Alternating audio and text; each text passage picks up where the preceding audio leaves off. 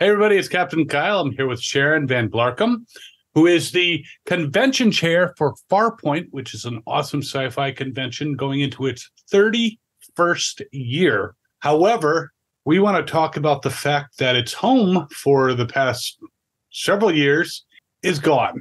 A convention hotel that basically hosted a bunch of cons is now no more, and we've had to move. So first of all, Sharon, how are you doing today?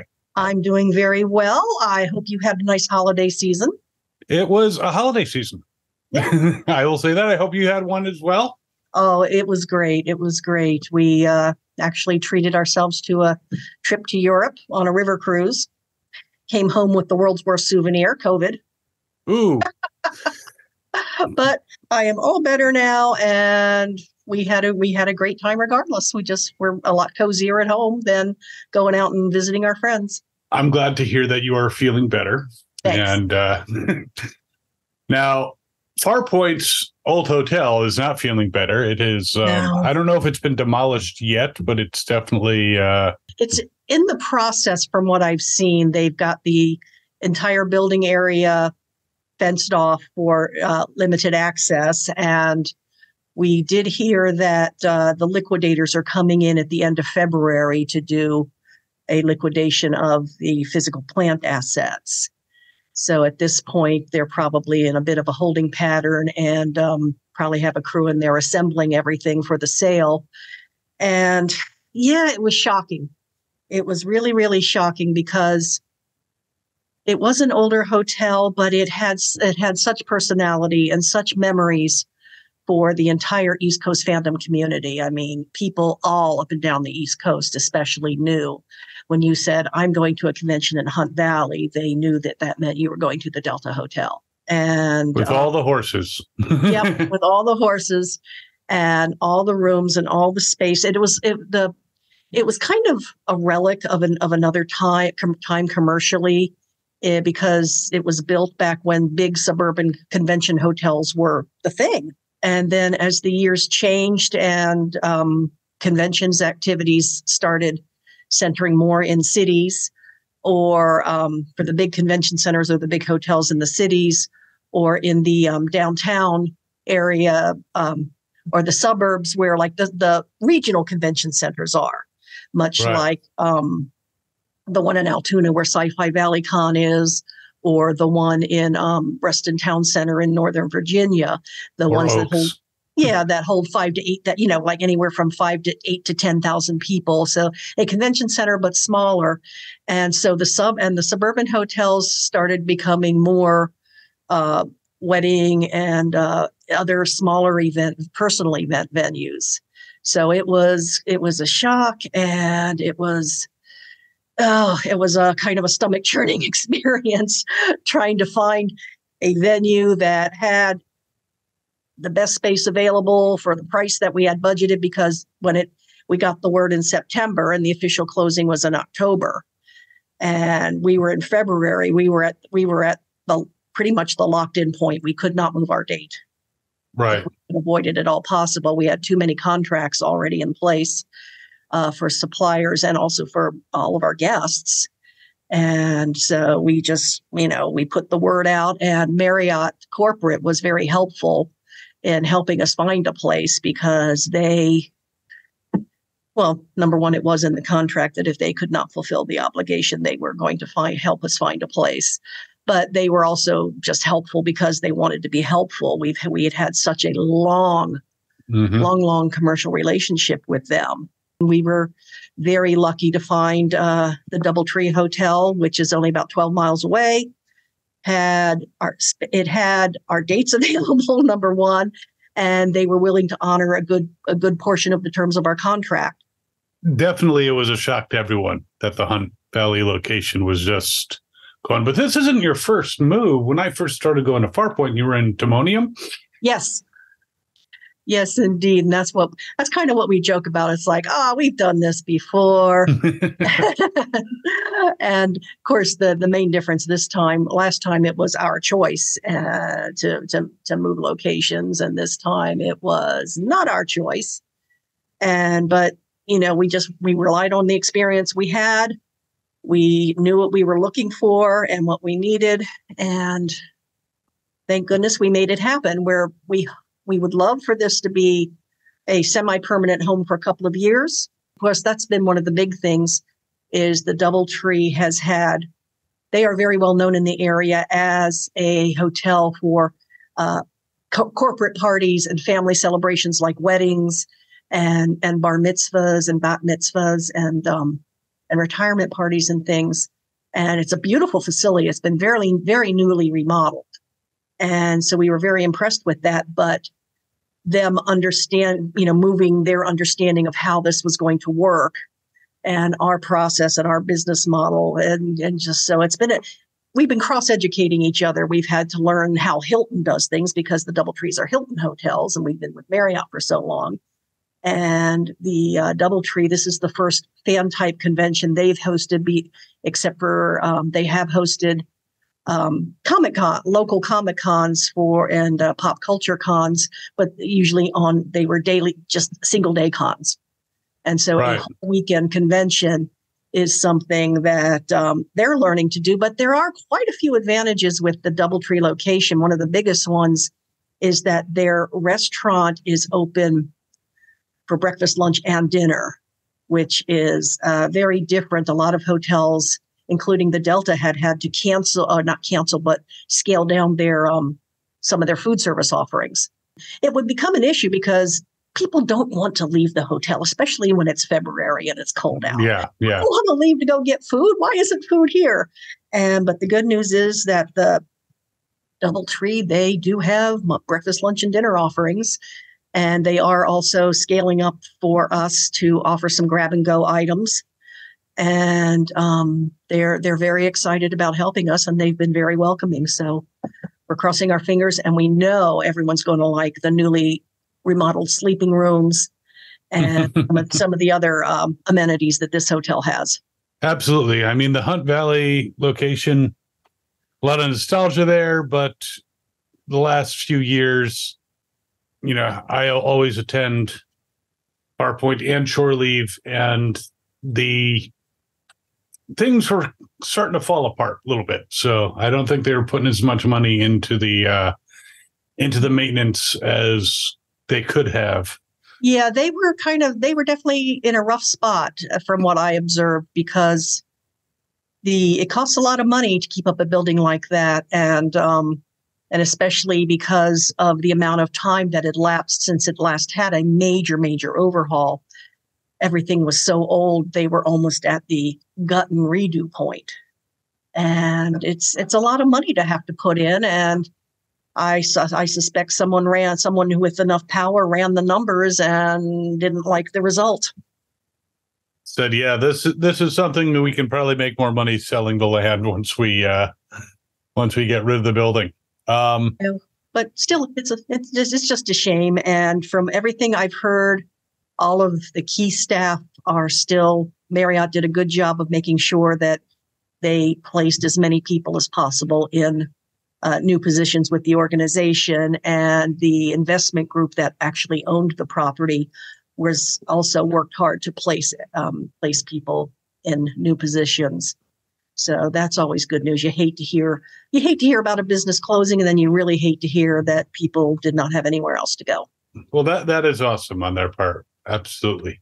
At the old location, though, we had some great memories. We had some great events. We had karaoke. We had the dance party. Are those events still planned for the Doubletree? Yes, we went in saying we had to find, make sure there was space available for everything we wanted to do, including especially some of our signature events like the karaoke party and the dance party, and of course, Masquerade and all of our programming that we're used to. This hotel is smaller room wise. We don't have quite as many side panel rooms, but our programming team has done a phenomenal job of organizing things and giving us as much space as possible. And we were able to incorporate some new things with this change. Our game room is going to be bigger than it's ever been. The room it's going to be in is 1,000 square feet. Wow. And so it's a nice big room. Our game room team is really excited. The downside is it's in a second building next door to the current building, to the main building. But the game room was said, we can make such good use of this space. We're willing to make this work. And so one of the things that we had to invest in anyway was lots of new signs for directions. And we designed a nice little pathway markers all the way down to where the new game room is. And the advantage is not only a bigger room, it has its own dedicated bathroom and just a lot more space so that anyone who does game, and we do have a lot of regulars who come and they want to spend a good chunk of the weekend playing games and enjoying themselves, they'll be able to settle down and enjoy themselves and really just have a good relaxing weekend with their friends. And one of the other things we were able to do, they have an extra parlor suite that was not available at the Delta. And we're taking that and converting it into what we call a meetup space. And we're piloting the idea. And like last year, we had a very successful Space 1999 meetup, just, something very casual and just inviting, letting people know if you're a fan of this group or this organization, or you want to learn more about something, come to this meetup. And so this year we're expanding it. We're doing the Space 1999 meetup again. The Heinlein Society is hosting a meetup. The Outlander, a local group of Outlander fans, is also doing a meetup, and a couple of others. And we'll do some author premieres. Some of the authors have been interested in either doing a book premiere or a reading in the room, and we're looking to see how well it works. We're not going to stuff the room full with programming all weekend, so we can see how it goes and work out the kinks. And so we're very hopeful for that, because that's one of the things we've always liked to do is let our people coming, our attendees who are paying their hard-earned money to come, which we very much appreciate. But we want them to feel like they have a say and they can give us their ideas, and we'll try and implement them. Well, that's one good thing that Farpoint has always been. It's been much more of an intimate convention than, some of the larger cons, which I attend, because you get to mingle with the guests, you get to, have meetups, you get to meet different clubs. It's much more, a much more intimate environment, and to which I've warned a couple of the guests, but just be careful. No, it's definitely a different tone than those larger corporate ones, and that meetup room sounds great.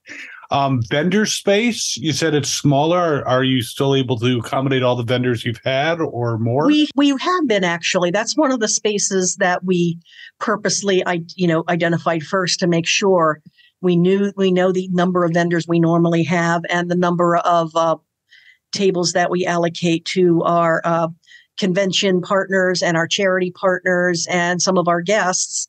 And that was one of the key decision-making points. Is there sufficient room for those activities? And we were able to find the Doubletree has if all four of the ballroom sections are open together, it's the biggest ballroom in Baltimore County. It's the biggest ballroom outside of Baltimore City. Wow. So being able to use the air walls in different configurations made it very possible to make that all work. Our vendor room area is going to have about 52 to 55 tables in it, which is about the size of what we had at the Delta between the main hallway and the room. The advantage here is all of the vendors will now be in a room that gets locked every night. Right. So it gives a lot more security for that. And then in the adjacent ballroom, and there's a pre-function atrium outside of the main ballroom area that we'll be using for other tables for some of our convention partners and some of our guests. And we'll also be able to set up the celebrity guest signing area there with actually some more comfortable space. So it'll help with better space for more comfortable line management. And just size-wise in general, you were at the at our old hotel in Timonium, and all of the rooms are in a not a similar configuration, but a similar feel. Everything's on the same floor. It's very comfortable for mobility. It's very comfortable, especially for our attendees who do work with their disabilities. So everything's on one main floor. The only thing that's not is the parlor for the meetup room, which is on the 5th floor, but you take the elevator up, it's right off of the elevator. And of course, we have nice big signs to say, please go right up the elevator. And it's also helpful being on one floor for cosplayers, especially the ones that have large costumes that might impede their vision, and you know, not having to worry about going down a shaky escalator or up a shaky escalator. Yeah. You know, is nice. And the hotel's been given us a lot of access to things. Their backstage hallways, which are usually their kitchen, and the hallways for staff to move back and forth I think they're a little bit bigger than the ones were at the Delta. And so that will again give easier and more comfortable access for everybody. And especially one of the things we did keep in mind specifically is where to put our green room, the staging for the masquerade costume contest, because we wanted to ensure we had the comfort of the cosplayers in mind. It sounds like it has a lot of good qualities, this new hotel. Mm-hmm. Anything that we used to do that you couldn't accommodate, or that might be a little different? Mostly the panel spaces. At the Delta, we were able to stage over 3 days, some years over 200 hours of things to do. And that is just not able to do, because the Delta had 7 or 8 individual panel rooms between upstairs and downstairs. We were able to carve out 5 rooms at the Doubletree for panel presentations. So we did have to make some cuts in that area, which hurt. It really hurt, because that is one of our vital strengths. Just having these panels and having them all, just amazing diverse topics throughout the different program tracks. And at the Delta, we were able to have a program track one dedicated for every single side, every single room. And at the Doubletree, we will have to be combining tracks into a single room, which cuts into the hours available. But we've done, our programming team done some magic with that. Basically, we've expanded Friday programming, and in a couple instances, we may be pushing some programming a little bit earlier on Saturday and Sunday, and possibly a little bit later just to accommodate as many people as we can. And this will be a learning curve, but we are going to be able to still have over 100 hours of things to do.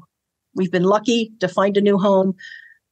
I've been lucky as a con chair to have so many talented people working for me, because I'll be honest, I was sweating bullets there when we were trying to put this together.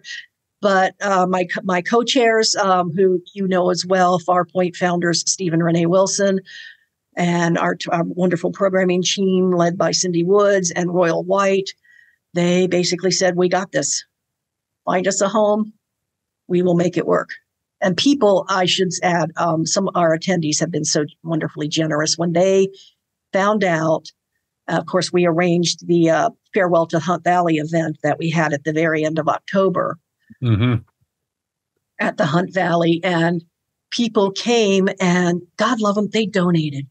Both Shore Leave and Farpoint, we each were able to raise a little over $1,000 for each of us, because Shore Leave Star Trek Association of Towson was in the same boat. We now had infrastructure and moving costs that we had not budgeted for. Right. And people came, and they were generous, and that just support just went a long way. It went a long way to boosting our morale. It went a long way to helping us with these extra costs, like buying new signs. Yeah, Shore Leave decided to move out to Lancaster, which I thought was an odd move. I do like the fact that you guys did not move far from the original location. That was going to be we had to keep that option on the table. because especially since we were determined to stay on our same date, we were very lucky.